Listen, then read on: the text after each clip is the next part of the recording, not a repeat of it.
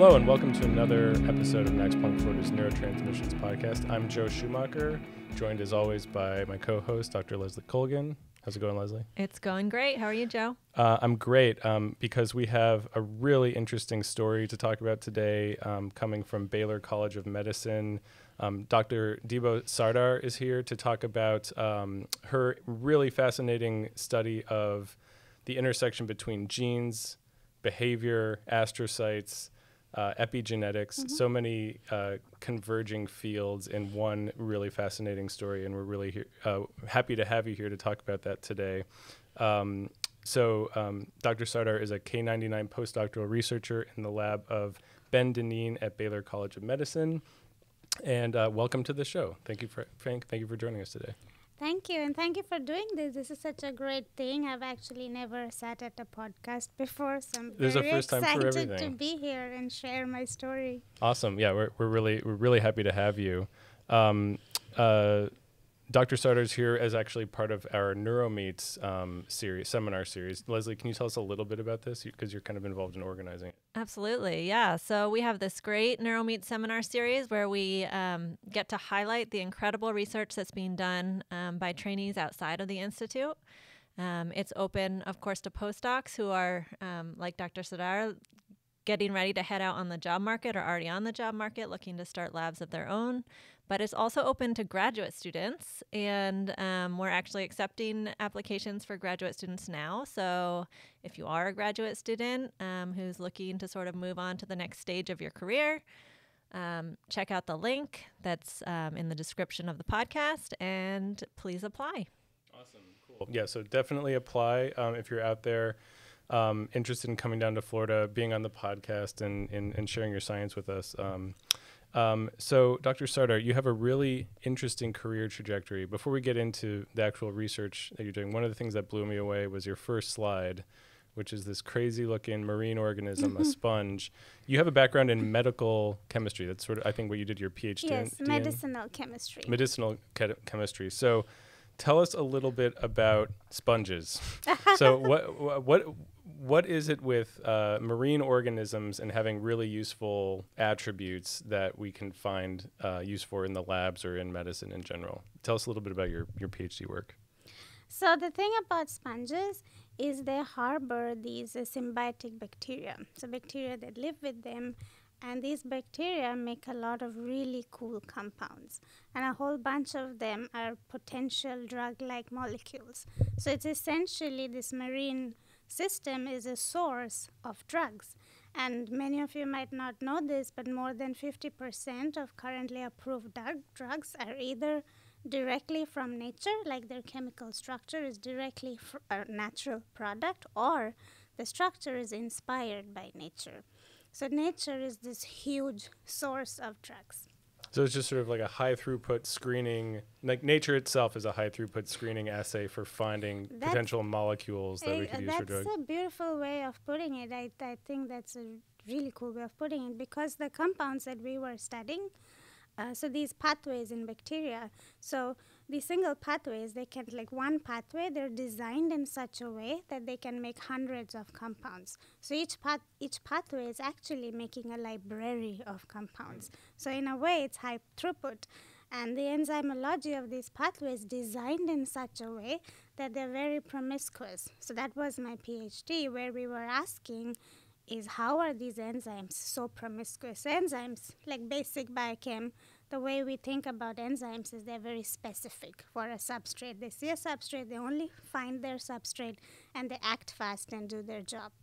But these pathways, these enzymes, they have affinity for a lot of substrates. So they're broad substrate. So they're not very fast, they're slow, but that allows them to be promiscuous. So they can process like hundreds of compounds. So what we could do is move these pathways from these bacteria in the sponge to E. coli in the lab. And then we could engineer these pathways and essentially use E. coli to make drugs for us. And not one or two drugs. You can essentially do libraries using E. coli, do it high throughput. So potentially millions of compounds.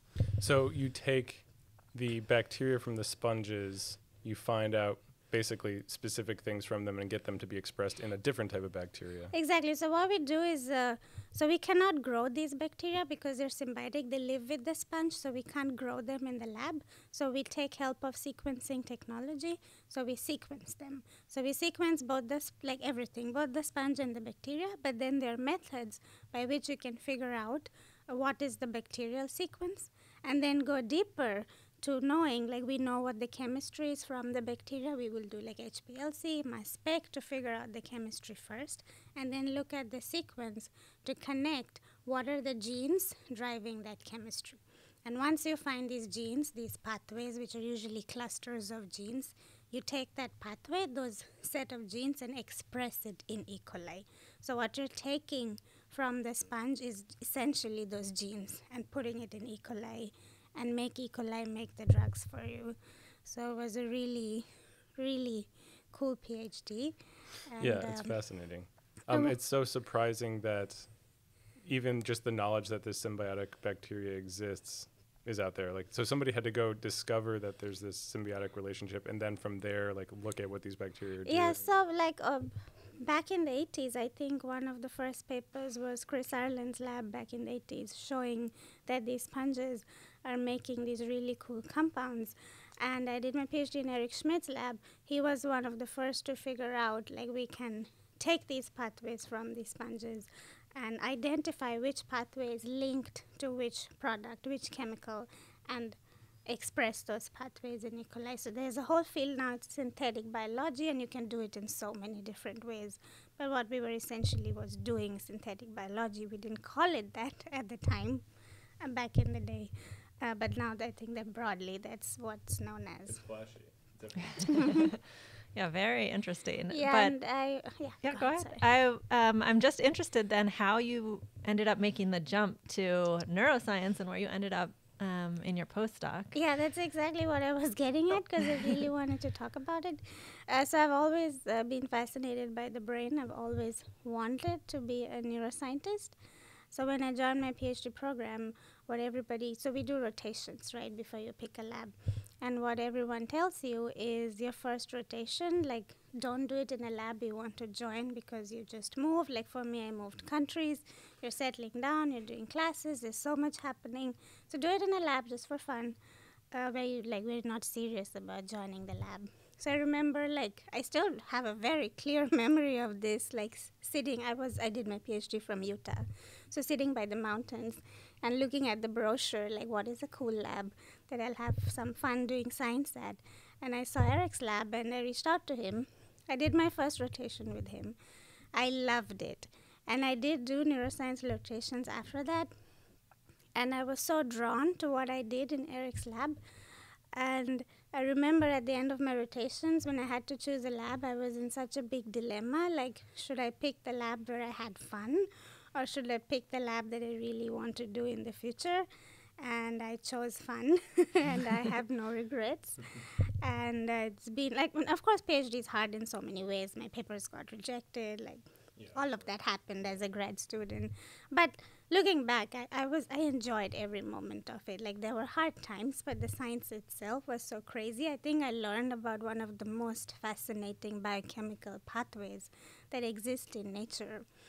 So after my PhD, I knew if I really want to study the brain, I had to make a move then. And like later, it would just become harder. So that's when I decided to shift to neuroscience. But what drove me is I have to join a neuroscience lab, but I still have to be in a lab that does it at a molecular level. Because when we're thinking about genetics and genes, the language is the same. Even across systems, it's a universal language. So that really drew me to Bendenin's lab, because I think the beauty of his lab is we're looking at the level of genes and proteins and what it's doing. So although I'm looking at the brain and doing neuroscience, it's very, very molecular. So the concepts are still the same. Like I said, it's a universal language.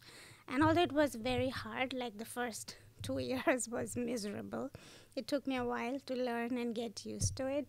But having that kind of background where I'm always thinking about the chemistry and the genes, I think, has been very helpful to be where I am today.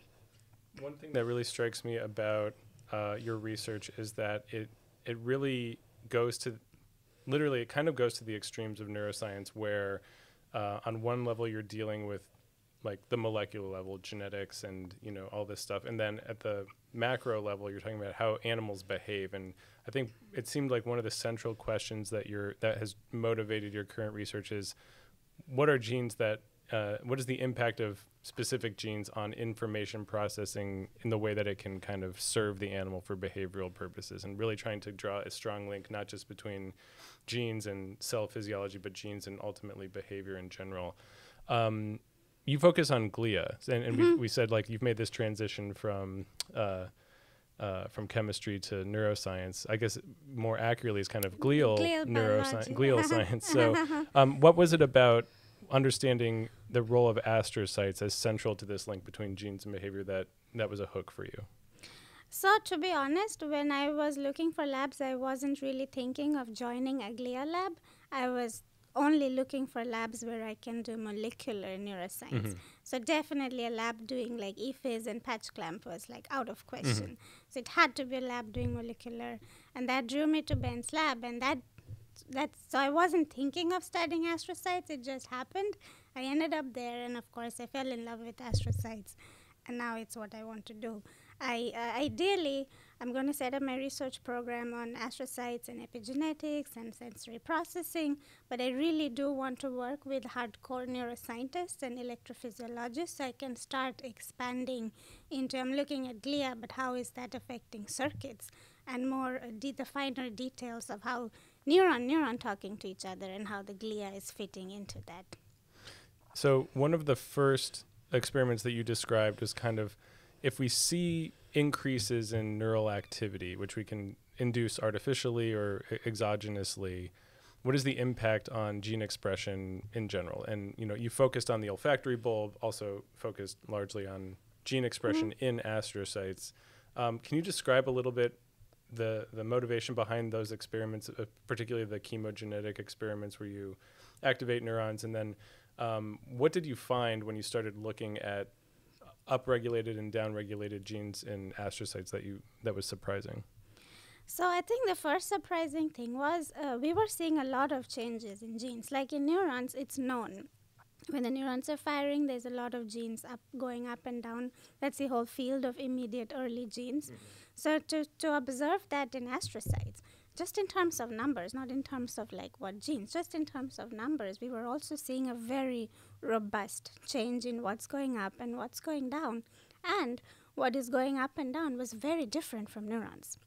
So they clearly had their own program that was designed to drive this process. I think to me, at the first step, that was really cool, because then we had gene sets to pursue further. So you did this screen where you basically, if I understood correctly, increased the activity in neurons, and then you looked at the different genes that were changing in astrocytes, either going up or going down. And you saw a lot of different changes that were unique from neurons, unique from other areas of the brain. So how did you go about then narrowing down which genes that were altered you were going to focus on? So that's a good question, and anybody who does bioinformatics in the audience will know it's great to do those experiments, but you can also drown in the data because it's a lot of data. It's so easy to get lost and never find ground. So the approach we took was threefold, and I think this is really important if you're doing any kind of screen to have some kind of idea beforehand, like how you're going to narrow it down. So the first was, so Ben's lab, we're a transcription factor lab. So we made use of our expertise essentially, where we asked, like, we have all these genes, but what transcription factor is driving the regulation of these genes? And that led us to SOX9.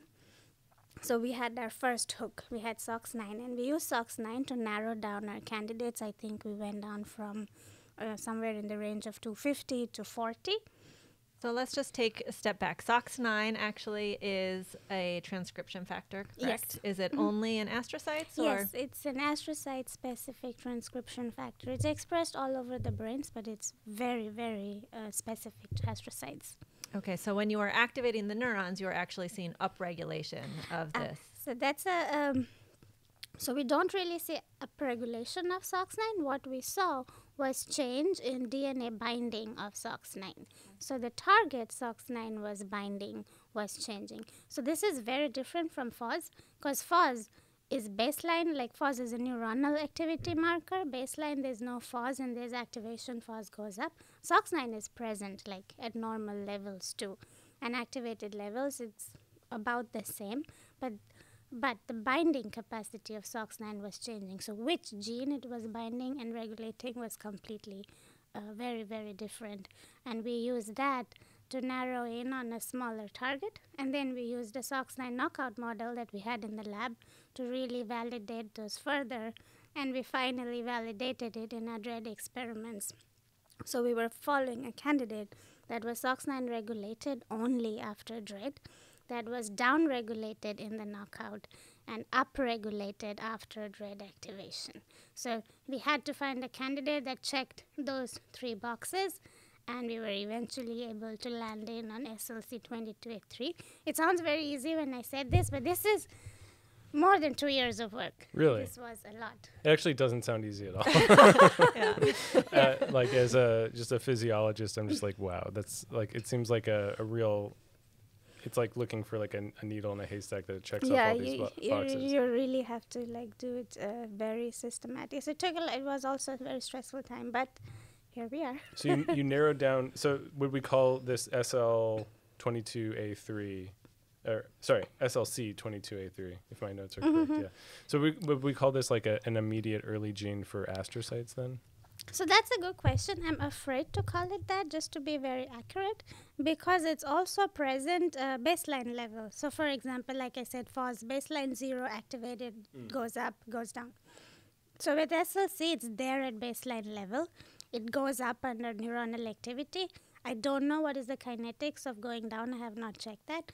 But because it's also present at baseline level, I don't know if it's accurate to call it an immediate early gene. What I like calling it is it's a part of an immediate early response. And a lot of immediate early genes are also transcription factors, but SLC22A3 is not. So just to be safe, It's let's kind of call like it an an immediate early response. Immediate already present gene or something, I don't know. That's a nice way of putting it. It doesn't really roll off the tongue, I would say. But so, I mean, what you notice then is like, so in your early experience, you were expressing DREADs in neurons, activating the DREADs with this compound CNO, and then you could see, changes in the astrocyte gene expression from there. You then, I think it's really great, you show like in a more naturalistic setting that if you just kind of expose animals to odors in the olfactory bulb, where you would assume that leads to activity, you then can see like increased activity of this gene, right? Of this transporter, of yes. this transporter, And I think that is a really nice, nice thing about the olfactory bulb, that we were seeing this gene in the olfactory bulb, so we could do that very natural experiment. And I want to add one thing here. That experiment, the natural odor exposure, I had actually proposed it in my K99 grant as part of my R00, which is like the independent section, had proposed it that I'll do it in the future. And one of my reviewers, I don't know who he is or she is, I really want to thank that anonymous person. One of my reviewers was like, this is a really good experiment and should be one of the first things you do and not later into the future. And I remember when I saw that comment, I was like, yeah, this person is right. I'm going to do it. So that led me to read some papers and design it, and I'm so glad. It wasn't me. It's good to hear about a positive review experience. Yeah, that's great. Sometimes the reviewers out there can be really constructive, honestly. Yes, that was very constructive. So you described SLC22A3. It's a transporter. What else do we know about this thing? So describe what that means by transporter and functionally what we think. Like before you did anything with it, what you knew about it. So it's been really well studied in the peripheral nervous system and also in the central nervous system, a little bit in astrocytes too, and very broadly it transports serotonin, dopamine, noradrenaline, and other chemicals with that similar chemical class. And so what it does is maintain homeostasis of these chemicals in the brain. And it is a low affinity transporter, but it's broad. So what that means, the compound, it has low affinity for its chemical, but it needs to be there in a lot of volume for it to be able to transport. So that is what was known when I started, but its role in olfactory bulb astrocytes was completely unknown.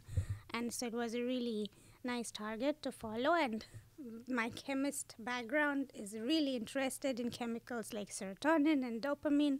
So I remember as soon as I saw it, I was like, this is it. This is the one I'm going to follow. So then how do you decide, I want to assess the function of this thing in astrocytes? Like, what are sort of the breakdown as the main areas, or the main set of experiments you want to do to see, like, what does this do if I say get rid of it, like knock it out or something? Yes, so the next experiment is like classical, make a knockout mouse, and we do everything conditional knockout, so we're knocking it out only in astrocytes. And the next set of experiment really comes from the lab I am in and the expertise we have. Ben has done a really good job in building these pipelines to study, and we can do this in the lab. And we look at it at different levels. We go molecular, so we can do RNA-seq. So we looked at how knocking out this gene was changing molecular profiles of astrocytes. We look at the cellular level, so we could look at how the astrocyte morphology was, how astrocyte calcium signaling was, and we also looked at neurons, where we did electrophysiology with a colleague, and of course behaviors, which was very convenient because now we're in the olfactory bulb, so we can do behaviors related to olfactory processing. So I think the next series, this whole pipeline of experiments, really comes from where I was and the tools available around me, being in Ben's lab, to push it forward. Yeah, it's great that you really had such a comprehensive toolkit to work with, and you could really, go after all these different types of changes. So maybe let's walk through a little bit what you found. So let's start maybe with the molecular changes that you found. So the molecular changes were crazy. So we did a knockout, and then we RNA-seq, so purified astrocytes and RNA-seq control and knockout astrocytes, and we saw close to 1,500 differentially expressed genes, which is a lot. Like usually when I do RNA-seq, I see somewhere in the level of 200, 300, 400 max. I think 1,500 was a lot. So that was really one of the first hints, like this is a transporter transporting chemicals, yes, but it's doing something much more widespread than that, because these genes were all in different classes, like morphology and calcium, synaptic. So I think that was like an early hint, like there's a big widespread function somewhere. Okay, so before we sort of get at the punchline, let's talk about some of the other changes that might have served as hints. How about morphological changes that you saw in the astrocytes? So we observed from our RNA-seq data that we saw downregulation of genes associated with like cytoskeletal structure. I don't remember top of my head what those were.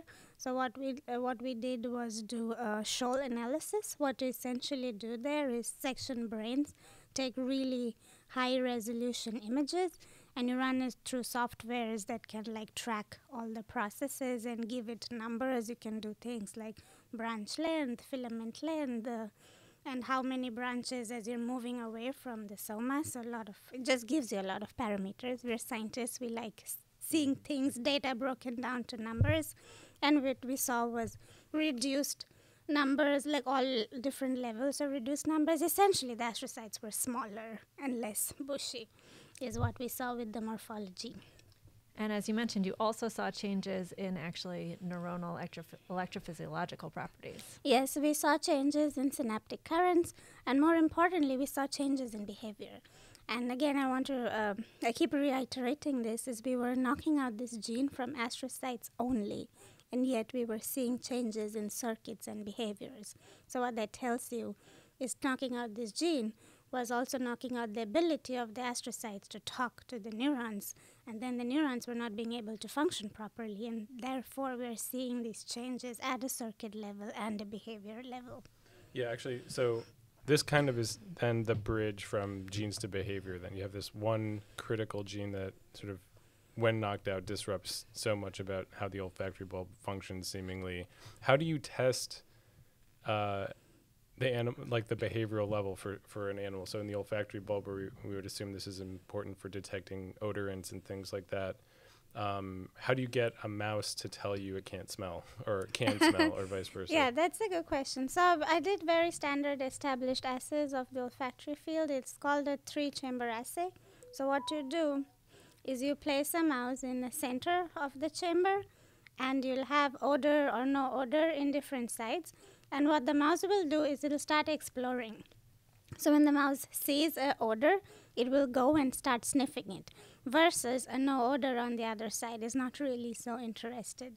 So what we do is there's a camera on top that will record these movement and the time it's spending in each chamber, or the time it's spending to sniff the odor. And again, we can convert all those movements to numbers. That is essentially a quantification of what is a preference for the mouse for an odor. So if it has a differential amount of time in these different chambers, then it obviously has some kind of acknowledgement that there's a difference in the smell. So it's technically it's a zone preference index. If there's an odor versus a no odor, it's going to spend more time and have a higher zone preference index for that zone compared to the other zone. So just a way of quantifying that is how you can tell if it's being able to smell it. And then for discrimination, you do a series of habituation and put different odors in the two different chambers and ask, can it discriminate between the two? Right. So that in and of itself is an interesting story. You've like bridged this huge divide between animal behavior and important genes for, you know, the structure and function of astrocytes, and then how they contribute to like the overall neural circuit of olfactory bulb, like bing, bang, boom, beautiful story. But it keeps going. So you mentioned that this transporter is involved in the transport of lots of different neurotransmitters, including serotonin, dopamine. I think you maybe said noradrenaline. Yeah.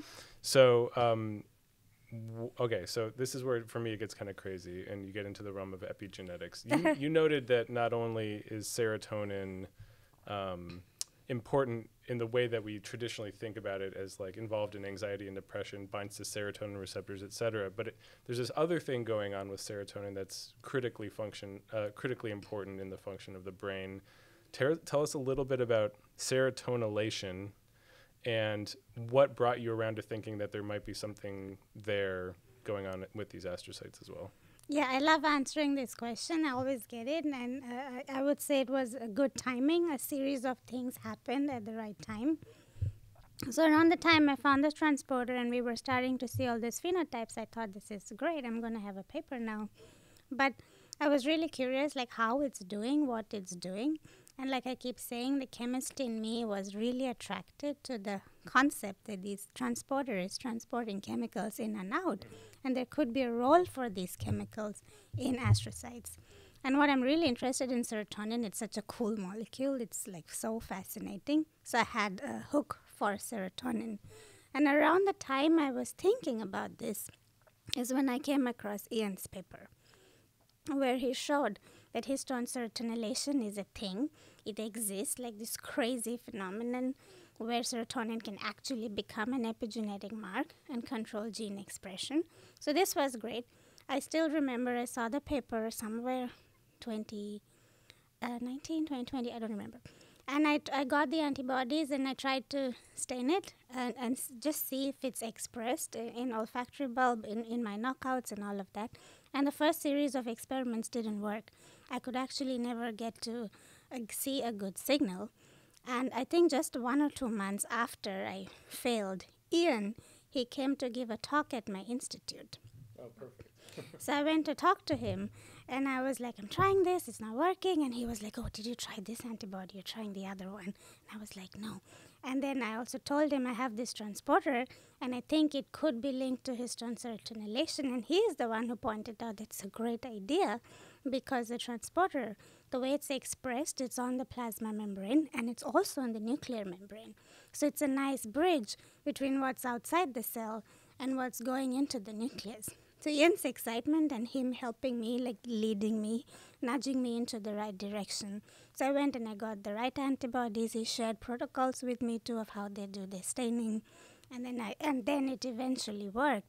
And it became a beautiful collaboration that went on further. So I think I was very fortunate in having the timing, the sequence of events just working out. Because if Ian didn't come to give a talk, I might have been like, oh, it's just one of those things that don't work. I'm going to do the other thing. So I think that was really the critical moment that he was there and I could just go and talk to him. Yeah. And him being very supportive. It's a lot of factors align, like the stars are kind of aligning to make sure that somebody who's curious about this question has the answers. Yeah, and he was like right there to talk to, and he was very supportive. I think that was also a big thing. Like he could easily have been like, oh, I don't know, but he was like, oh no, let's look at it. That's a great idea. That sounds very exciting. And he helped me go through the technical difficulties and figure it out. So just to unpack a little bit of what we just discussed for the listeners. So you mentioned epigenetics, and actually I don't know that on this podcast we've had I hope I'm not blanking, I don't know that we've had a specific discussion of what epigenetics is and why it's important in the brain specifically, but I think one of the conventional almost sort of pop science understanding of epigenetics is it's thought to be really important in like transgenerational inheritance. So like how does the experience of your parents influence their germline to get passed on to you? And you hear about things like histone methylation and stuff like that. So there's this kind of like long-term effect of epigenetic mechanisms that can impact generations of an organism. And then what you're describing here almost sounds like kind of acute effects of epigenetic mechanisms.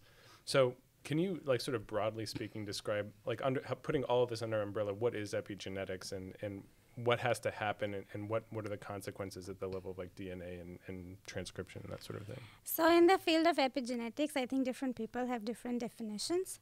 So the pop science one, where it's transmitted to the next generation, is, of course, a very popular one. Whether the phenomenon I'm observing is going to transmit to the next generation, I don't know, because it's a short, like the time, like I was saying in my talk, the time is such a hard question. Like, how long do I have to do whatever I'm doing for it to be actually able to transmit? So that's one definition. But the definition I personally like is looking at it from a chemical standpoint, that if there's a histone post-translational modification. So what post-translational modification means, like you have a peptide, so it's translated. After translation, if there's a chemical getting added onto the peptide, that's a post-translational. So on histone, not a peptide, protein is probably a better word. So on histone, you're having this post-translational modification of a methyl or an acetyl or a serotonin getting added. So you're having this modification. So what that does, remember histones wrap around DNA. So when you're having this chemical modification, you're loosening the DNA that it's wrapping around, and then the DNA is free for other things to come in and start working on the DNA to make it RNA and make it protein. So personally, that's the definition I like from a chemical standpoint, because when I was working on chemistry in sponges, what I actually studied was post-translational modifications on peptides from these sponges. So that's my personal favorite definition. Another definition I like is, so you're not seeing changes in the genes per se. The genetic encoding is actually the same. So DNA code is not changing. It's the regulation of the code that's changing through this epigenetic modification. That's important. Gotcha. And so serotonin doesn't just bind to serotonin receptors and modulate neural activity at the synapse. It can also get incorporated into the histones and modify, like, the use of DNA basically for creating. And Ian Mays' work, he's in Mount Sinai. His work is the one to follow. He's the one who first showed it and like done beautiful work on it afterwards and how it's happening. And this is the first example of it being in glial cells. One thing that I found really interesting from your talk was that the enzyme that actually carries out serotonylation is actually calcium dependent. Yes. So it sort of gives an idea that, these would be activity dependent modifications. Yes. And that's a hypothesis I have. It needs to be tested, and I do want to test it once I have my lab. And I think the enzyme being calcium dependent really drives that like this is likely a very activity dependent process, because when there's activity, there's calcium elevation, and that could directly target activity of this enzyme. So from what I remember, I don't remember seeing changes in the expression levels of the enzyme, but you can't measure activity from expression. All right, so that's a hypothesis I do want to test, and I think it's clear. It's a nice link between activity and this enzyme, like neuronal activity, enzyme activity, and what's happening in the genome. So kind of putting it all together then, what is your understanding of how serotonylation in astrocytes is regulating neural activity in a way that makes smells more or less detectable, basically? Yes, so what we saw is we're seeing regulation by serotonylation, right? So it's a histone mark regulating different genes. So what these genes were, a major hub of these genes were GABA. And we think it's GABA biosynthesis because we saw reduction of these genes that make GABA in astrocytes. So what we think is happening is that the astrocytes are making less GABA, so there's less release of GABA from astrocytes. And that's leading to less inhibition of the neuron. So in a natural scenario, what's happening is serotonin comes in, GABA goes out and inhibits the neuron, feedback inhibition. So it's tonic inhibition. So if we take a step back and think about like everything I told you is in this condition of where we're knocking out something or mutating something. So if we take a step back and see what's actually happening, what we think is going on, this is our model, is that there's neuronal activity. And so when the mice is smelling an odor, there's serotonin released from the neurons in the olfactory bulb. That serotonin is being picked up by astrocytes through this transporter, and the transporter is transporting that serotonin from outside to the nucleus. In the nucleus, that serotonin is getting added to histones, and it's regulating genes, and it's actually regulating the biosynthesis of GABA in astrocytes. So now the astrocytes have more GABA inside, and it's releasing the GABA. So remember, the neurons are firing here, so in the olfactory bulb, so the GABA is now going in and inhibiting the neurons. So kind of like a feedback inhibition. So I think what the astrocytes are essentially doing is when the neurons are firing, the astrocytes are like, okay, you need to calm down, and putting them down. And this is a role of our glia that has been shown in many different systems, and not just astrocytes, for other glial cells too, where they're modulating neuronal activity. They're either helping neurons, inhibiting neurons and toning down too much activity, or doing the opposite and exciting neurons. So I think what's nice about my work is we have figured out an epigenetic mechanism that is driving this modulation of neurons by glia.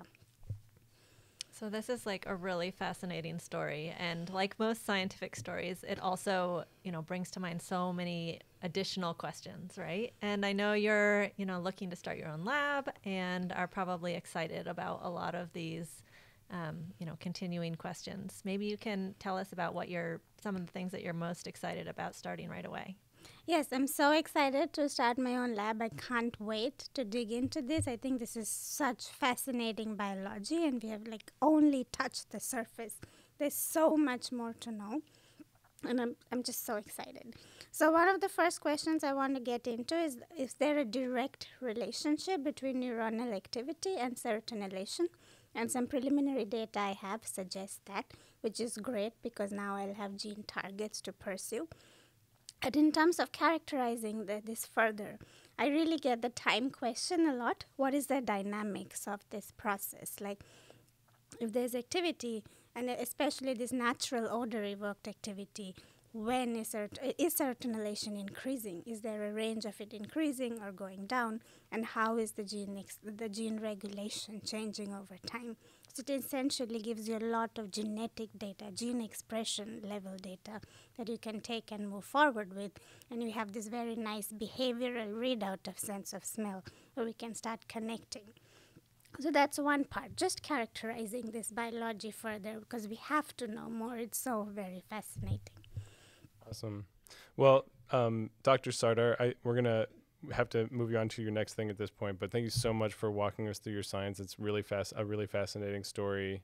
So many different converging approaches and areas of research. Each of them is probably interesting even by themselves in a vacuum. So thank you so much for joining us today. Good luck setting up that lab, and maybe after your lab is up and running, we'll get you back on here to talk about life as a new PI. Thank you. I would love to do that. Thank you. Awesome. Thank you so much.